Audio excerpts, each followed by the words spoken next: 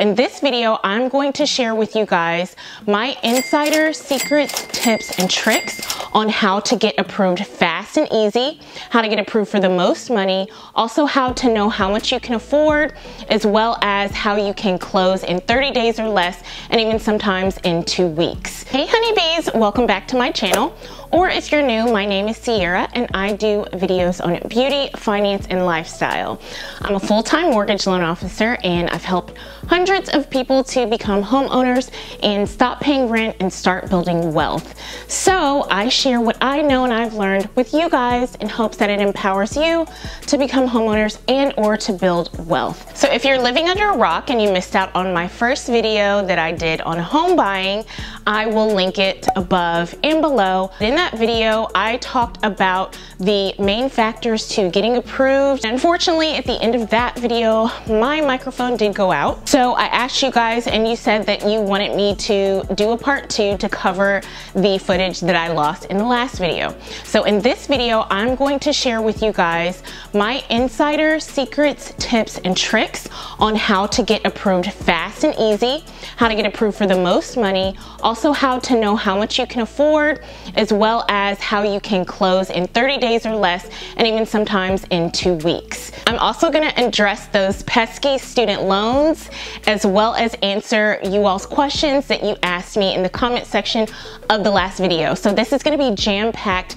with tons of information. If you are somebody who wants to buy a home in the year 2020 and you want to stop paying rent and start building wealth, you need to watch this video. In my last video, I went into great depth about bank accounts and banking and large deposits and things that can prevent you from getting approved when it comes to banking. One of those things I talked about was overdrafts. Overdrafts can keep you from getting approved, or it can make the process a lot more rough. So I thought I would introduce you guys to something called Current, who is the sponsor of this video. It's a mobile banking account, but it has no overdraft fees, no minimum balance, and no hidden fees, which is perfect for those of you who are trying to buy a house. And if you get the Black Premium card, you can get your paycheck up to 2 days faster, so you have earlier access to your money, and also you get instant credits back for those holds that they put at the gas station. Like when you're pumping gas, you instantly get that back when you have the premium card. And I like that it's a true debit card. It's not like a sketchy prepaid card or anything with hidden fees. Another thing I like about it is you can create what's called savings pods, which I like to think of as like little mini sinking funds to help you save in different categories. It also notifies you when you make a purchase, so it really helps you keep track of how much you're spending. You can also use it with Google Pay and Apple Wallet. You can also connect it to your Cash App and your Venmo, and you can use it like a regular debit card and get cash back at stores, like at the register, just the same way you would your regular Visa debit card. So right now it's available in the US on both iOS and Android, and it literally takes 2 minutes to sign up. So go sign up and they will ship out your debit card completely free. It promotes saving and it helps you with budgeting by being able to keep track of what you're spending, and those notifications will also help you keep track of what you're spending when you're spending. So definitely check it out. I recommend it for any of you who are just wanting a simple banking method, no overdraft fees, no minimum balance, no hidden fees, and that is huge. I will leave the link below. Check it out. Takes 2 minutes to sign up, get your card, and thank me later. Let's get into the video. Okay, so we're gonna talk about my tips to getting approved and getting approved fast. My first tip is to know what you can afford. You're not gonna go shopping for a car or to the mall to buy clothes and you don't know how much you can afford. The same goes with buying a house. Your first stop should be with the mortgage lender before you look on any Zillow or website, or before you get any real estate agent. You need to know first how much you qualify for. And knowing what you can afford will also help you to determine your monthly budget in terms of your mortgage. Your full monthly mortgage payment is made up of your principal and interest, hazard insurance, which is also your homeowner's insurance, mortgage insurance, property taxes, if you have any flood insurance that is required, as well as if you have any HOA fees. All of that is figured into into your monthly mortgage payment. So if you know how much you want to pay per month in your mortgage, that will also help you to gauge how much you should be buying in your house. My recommendation is to figure out how much you can afford comfortably per month for a mortgage payment. Start there and see what properties you can buy that fit within that mortgage payment. Okay, let's talk about the secret to getting approved for the most possible. If you're taking notes, you will want to write this down. The key to how much you get approved for is in your monthly debt to income ratio, also known as a DTI. So when I say DTI, that means debt to income ratio. This is the ratio that your mortgage lender is going to use to determine how much house you can afford and to determine how much you get pre-approved for. In order to figure out what your DTI is, divide your monthly expenses that are on credit by your monthly income before taxes. That's also known as your DTI. And this is going to give you a percentage or a ratio. That's your monthly debt to income ratio. An ideal debt to income ratio is 41% or less. That doesn't mean you have to have a 41% DTI in order to get approved, but having a 41% DTI is going to give you the best rate options as well as the most loan product options. You could essentially get any loan type with a 41% DTI. Okay, so let's say your DTI is higher than 41. Let's say it's higher than 43. Let's say it's super, super high. Or you have a good DTI, but you want to get approved for the most possible and you want to get your DTI as low as possible. There are tricks to lowering your DTI. One way to do this is to increase your income or to reduce your monthly debt. So you can increase your income if you get a raise, or let's say you have some other income you can count, such as child support, Social Security, disability, any other income. You just want to make sure you have as much income as possible that you can count. So if your DTI is too high right now, consider getting a raise or adding on more hours or getting a second job so that you can increase that income and decrease your debt to income ratio. You can also decrease your DTI by reducing your debts. Do this by either, say it's like a car payment, you can refinance it to get a lower monthly payment. Your monthly bills, your monthly payments are considered the most important. We go by monthly for every calculation with the DTI. So if you have a car note that is $600, maybe you can refinance that down to $300. You can also pay off debts at closing. So this is one secret that a lot of people don't know, is that if you want to get approved for more, one thing your mortgage lender can do is to mark certain debts as they're going to be paid off at closing. That gives you, say, 30 days or however long it takes you to close to get the money to pay those off, and you just bring them to closing along with your money for down payment and closing costs. That helps you get approved for more as well. Another industry insider secret, I don't know if I'm supposed to be sharing all these with you guys, but look, I want you guys to be empowered and to know. One secret is that you can remove a payment like a trade line or a line of credit from your DTI if you have 10 payments or less left. So say it's a car or a personal loan or any kind of installment debt. If you have 10 payments or less, that can be completely taken out of your DTI calculation. Now there is a caveat. It has to be less than 5% of your monthly income. The monthly payment has to be. So if you have some installment loans and you say you have maybe 12 payments left, wait until you have 10 payments left to apply, because you'll be able to remove that debt out of the debt to income calculation as long as it's not more than 5% of your monthly income. You can also add a co-borrower. The co-borrower has to qualify the same way you do in terms of credit and your income and your debts. If that person has a really low DTI, Adding them to the loan can help reduce your overall DTI. So if you have someone that can be a co-borrower on the mortgage with you that has decent credit and has good income but not much debt, then that's also going to help you get qualified for more as well. A big key to this is student loans. Student loans are a big piece in a lot of people's DTI. And so learning how to tackle that student loan debt and just how to work around that calculation of how it's put into your DTI is super important. So that leads me into my next topic, which is student loans. Now, student loans are a huge epidemic, especially among millennials and the coming generations, as we see the overall national student debt just continue to rise. It's out of hand and they definitely need to do something to fix this, but that's a whole nother video. If you do want some tips and tricks and secrets on going to school completely free, undergrad, grad school, everything, then I do have a video on that, which I will link above and below. But for those of us who do have student loans and weren't fortunate enough to slide through getting those degrees without any loans, this poses a big problem for a lot of people when they're trying to get approved for a house, especially young professionals. I see a lot of nurses and lawyers and doctors and people who have great income but have tons of student loans, and it negatively affects their ability to buy a home.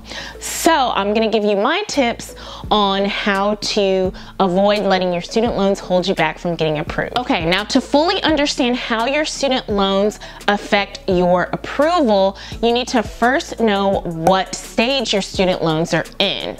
There's usually 2 or 3 stages that your student loan could be in. That's deferment, whether that's in-school deferment, hardship deferment. You get a 6-month grace period after you graduate, and that is considered a deferment. And there's forbearance. Forbearance is considered a type of deferment, I guess, but with this deferment, you don't make any payments, but you still accrue interest. And then the last one is repayment. Figure out first if you are in deferment and forbearance or repayment status. Now, when it comes to repayment, there's different types of repayment plans. They pretty much fall under 2 categories, and one is your fully amortized standard student loan, which is just your standard payment, and that payment that you make over the course of that loan pays off the entire amount of that loan.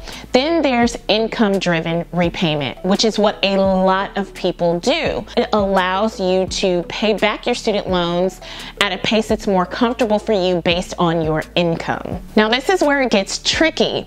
The way your student loan is calculated into your DTI is dependent upon the kind of loan that you have or are applying for, as well as what kind of payment status or what stage your student loan is in. So any student loan that is in any type of deferment for pretty much every loan type automatically gets a 1% payment calculated into the DTI. That's right. So even if your student loans are in deferment, we still have to calculate a monthly payment into your DTI.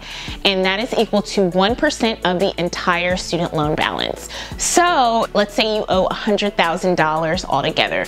We have to calculate a $1,000 monthly payment into your DTI. And as you can guess, something like $1,000 a month monthly payment completely kills your DTI and can completely kill your dreams of home ownership. But don't get discouraged, I have a resolution for that. Let me also explain how student loans that are in repayment are calculated. This is where it gets even trickier. If you are in repayment, if it is a fully amortized standard payment, that is the payment amount that is used in your DTI. If you have an income-driven payment, if that is lower than the 1% that would be counted of the entire balance, then it can only be used on a conventional loan. So if you are in an income-based driven repayment plan for your student loan, we still have to count 1% if you're going FHA, USDA, and VA. If you go conventional, then we can use the payment amount for your income-driven repayment. So my advice to you is, if you have exorbitant student loans, and especially if they are in deferment or you have an income-based driven repayment plan, you need to get a conventional loan.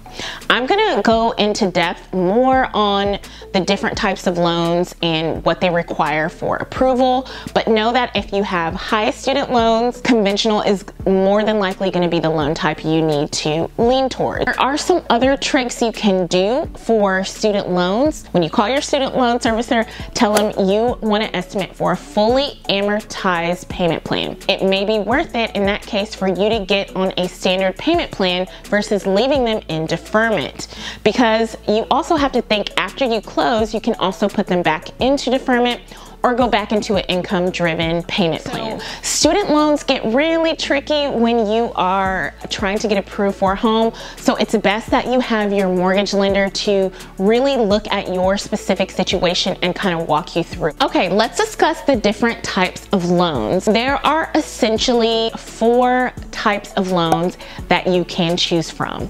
That's FHA, VA, USDA, and all 3 of those are government loans. And then you have your conventional loan, which is more of your loan for the cream of the crop, higher credit scores kind of loan. I will give you a brief overview of each so you can understand a little bit more about what they are, who they're targeted to, and what they require for approval.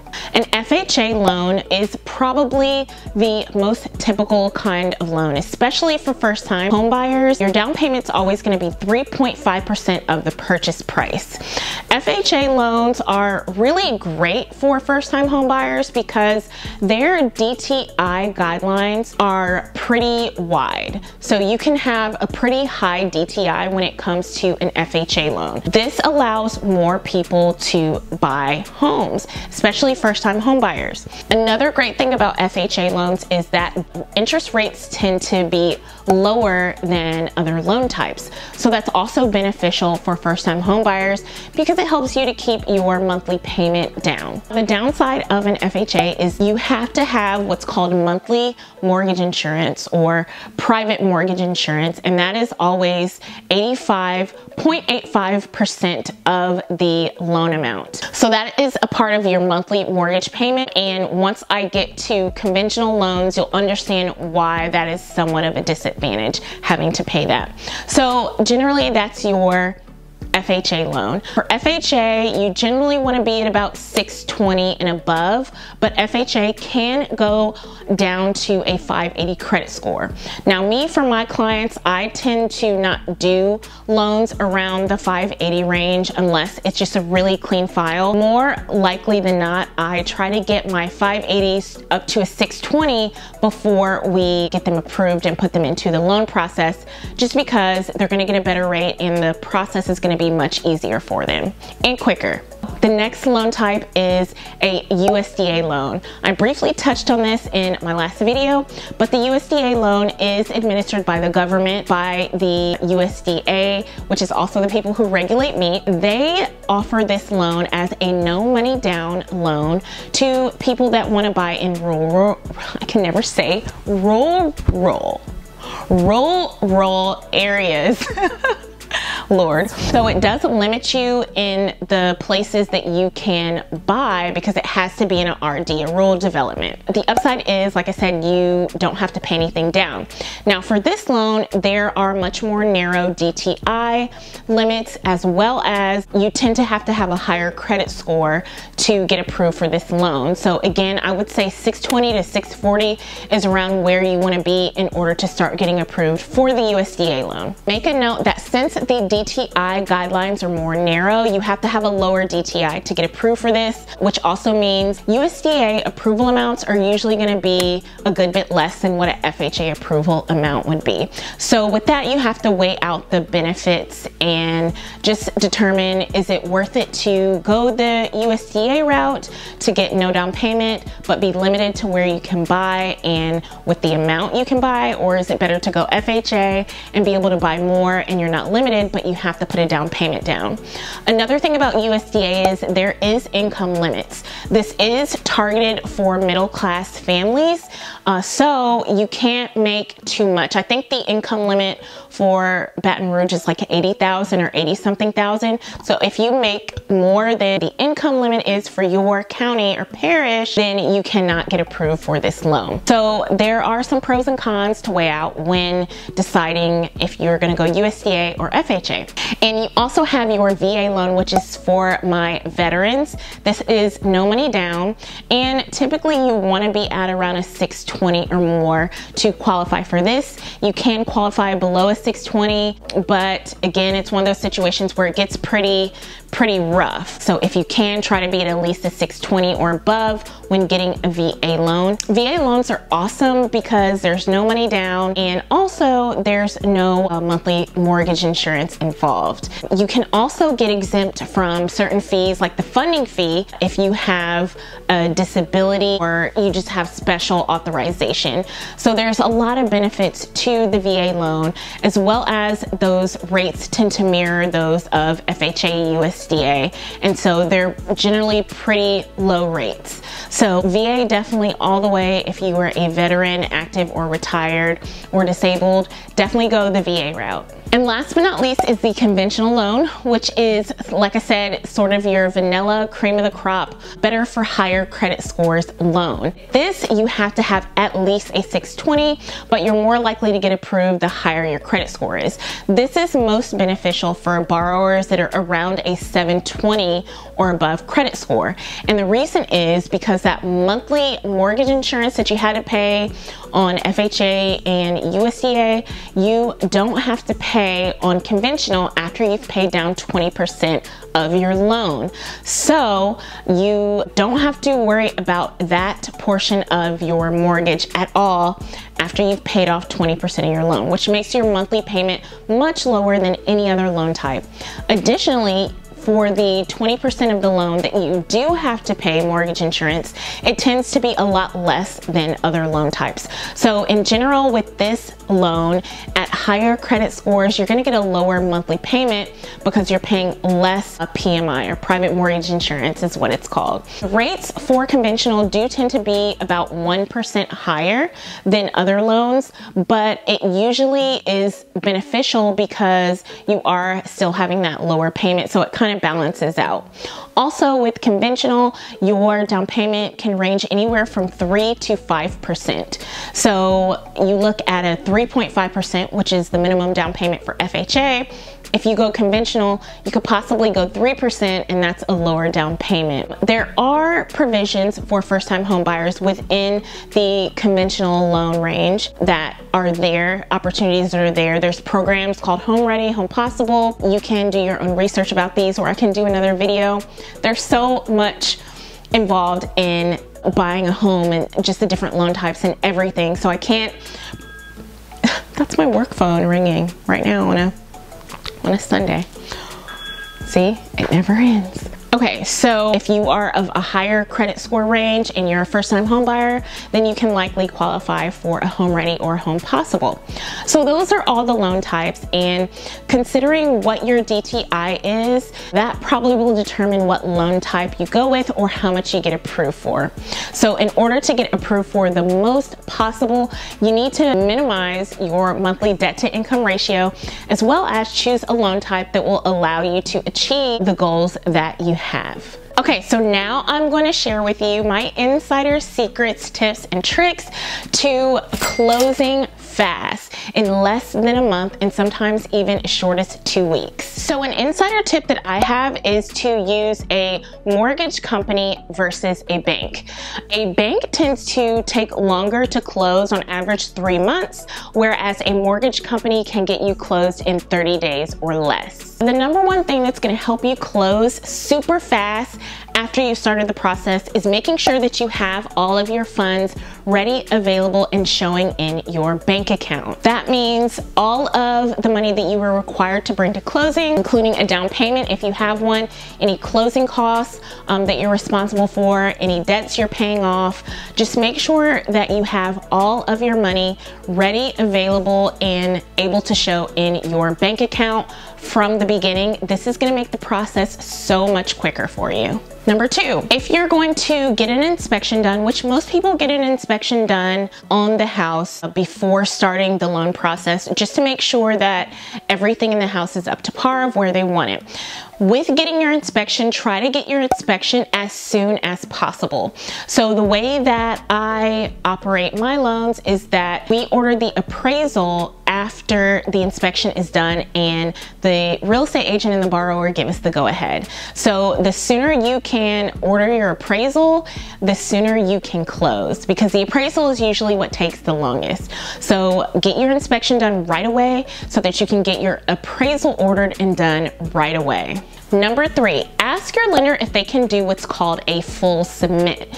This is where they pre-underwrite the file. Once your loan gets sent to the lender, the underwriter will review everything in your file and they will issue an approval, but what's called a conditional approval. And there will be conditions or just little things that the underwriter will ask for. It may be documents, it may be explanations of things, but mostly it's like documentation that's needed. So if your lender can actually pre-underwrite, go through the file and pretty much kind of predict everything that the underwriter is going to ask for and get that documentation from you ahead of time so that you can do a full submit, and that is going to make the process super fast, because a lot of the process is going back and forth from getting documents from you to the underwriter reviewing them, and then requesting other things or clearing them. If you can eliminate as many conditions as possible up front by doing a full submit, this is going to make your process a breeze. And fourth and last, but certainly not least, one of the major keys to getting closed as soon as possible is getting documents to your lender the same day they ask for them. The sooner you get the documents back to the lender, the sooner those conditions can be cleared so that your loan can go to the closing table. Okay, let's talk about the secrets to saving money.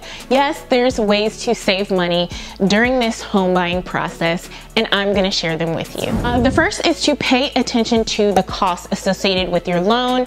For the most part, I went over this in the last video, but you can choose your own title company, you can choose your own homeowner's insurance, and any fees that you can choose yourself, make sure that you are getting them as low as possible, meaning you're comparing prices and premiums between different companies to get the lowest, and or you're negotiating with that company to get a lower fee or a lower premium. Pay attention to detail when it comes to the fees that you're paying, and make sure you're getting the best premium or the best rate or the best cost for each fee that you have to pay. You can actually save a lot of money by making sure that you're paying the lowest in the areas that you can control. If you don't know what those areas are, then go watch my last video. Okay, so another thing that can be done, at least if you're with a broker, I'm not sure if you can do this with a bank, but you can choose to go up in rate to get credit towards closing. Every increment you go up in rate,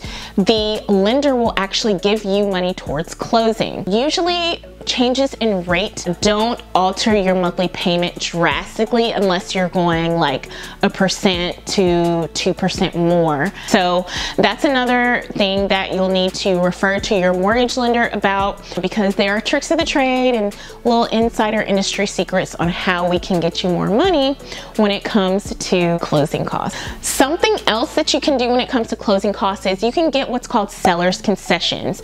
This is money that the sellers give you towards closing costs. So the seller can either cover all or some of your closing costs, depending on the loan type you have. There are certain stipulations on how much the seller can give you, but a good real estate agent should be able to negotiate a good amount of seller's concessions to where you either pay only a little bit of your closing costs or you don't have to pay any of your closing costs at all. So make sure to mention you need to get your max seller's concessions. Mention that to your real estate agent when you are searching for homes. And last but not least, you can actually get a gift when it comes to your down payment. Most loan types allow you to get your down payment gifted from a relative or from a friend or a close family member.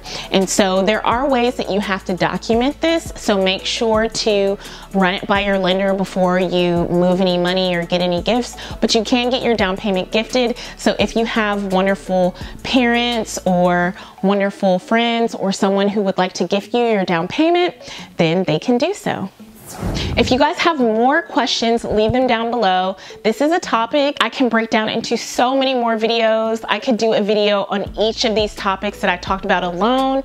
So let me know what you guys want to see next. Definitely comment below. If you are in need of credit repair, a lot of you have reached out to me about credit repair. I do not do credit repair. I don't counsel people individually on credit repair. That's not my lane. I am devoted full-time to doing loans, and I just don't have the time or the clearance to do credit repair. So I do have a designated credit repair specialist that I recommend to my friends and family and now to you guys, and she is excellent. She's licensed, bonded, and insured, and this person I recommend because she's not just going to dispute things, she actually educates you and helps you to improve your credit. And she's doing a special. You could actually get a free credit consultation, as well as I think it's like 2 free months of credit repair or something. I'll put the details below, but she's doing a special for Christmas. I honestly feel like good credit is the best gift you could give yourself, especially those of you who are wanting to buy. The higher your credit, the better off you are going to be when you're trying to buy a home. So I will put that link below for those of you who are in need of professional credit repair. Give me a thumbs up if you like this video. Thumbs ups and comments, they really do help me gauge what kind of content I'm going to do and what you guys like and respond to. So it really is important for you guys to give me feedback, to like the video if you like it, and to comment below. Also, make sure you hit that bell button for notifications. As many of you know, YouTube does not just send videos out to all of your subscribers. It only shows videos that it thinks you'll want to watch. And so if you would like to know when I upload a new video, make sure you hit that bell button so you'll automatically be notified. Also, make sure to subscribe so you can be a part of the Honeybee fam if you're not already.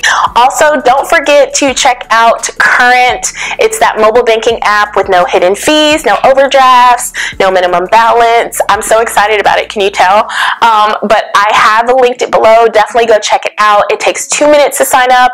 They'll ship your card out to you for free, and you can get banking. So thank you guys so much for watching. I love you guys so much. I love you to the bank and back, and I will see you in my next video.